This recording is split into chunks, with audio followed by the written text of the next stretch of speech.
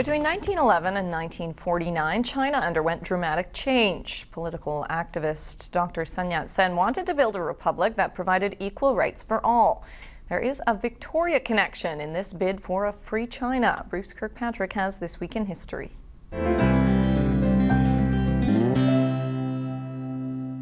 A letter in the collections of the Royal BC Museum was written by Chinese revolutionary Sun Yat-sen to Victoria businessman Lim Li Bang, who ran the Victoria branch of the Bank of Vancouver. Dr. Sun Yat-sen was featured prominently on Chinese currency. In the letter, Sun, who is to become the modern father of China, asks Lim to contribute to the revolutionary efforts that marked the end of the age of the emperors. Sun Yat-sen's letter to Lim Li Bang is dated March 5, 1911, This Week in History, and signaled the end of all imperial dynasties in Chinese history. Although some people tried to become an emperor again after 1911, they didn't succeed. A lantern at the Royal BC Museum was made by Victoria Chinese Freemasons, full of peaceful images depicting the kind of life Sun Yat-sen envisioned. The lantern is full of moving images, birds and boats, sea life, wildlife, life as Sun Yat-sen would have. The top of the lantern has North America's Chinese Freemason signature. Chinese Freemasons worked and paid from their pockets to establish Sun Yat-sen's dream of a Republic of China.